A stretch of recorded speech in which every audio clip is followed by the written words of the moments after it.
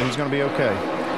Marcus Ambrose led the first lap in his Cup Series career last week at Pocono when he was thought he was going to have a top 10 finish. Got shuffled out there into contact with David Rudiman and Denny Hamlin, and now leading again 3 wide, headed toward the inner loop. And folks, that won't work even 2 wide. No, there goes Stremme through the grass. He's going around in front of these guys.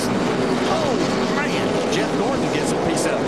Oh no, Harvick got Carl Edwards right there into the side of Jeff Gordon. Stremme trying to get it fired, and we will have a right side damage, rear damage on the screen here, Roy. Yeah, a lot of debris down there. They're going to have to clean it up. Guys, get ready to cut the bumper cover off, and right front damage. The splitter's broke. Yeah, Harvick got the worst of that.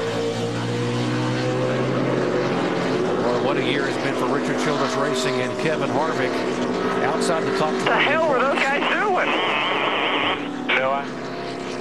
Yeah, sometimes you wonder that as a driver. Just what Everything ready, guys. We're going to need some sheet metal for the left front fender.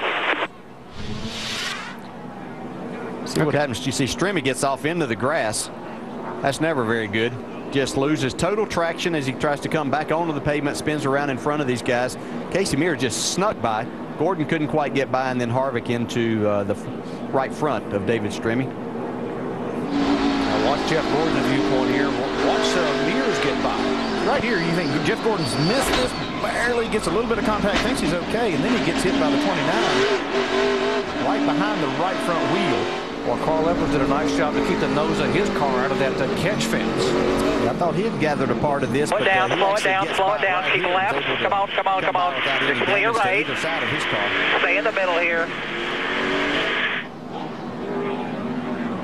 See, Stremme was trying to make a pass there on Brian Vickers. He just miscalculated and got into the inner loop a little too fast and shot him through the grass.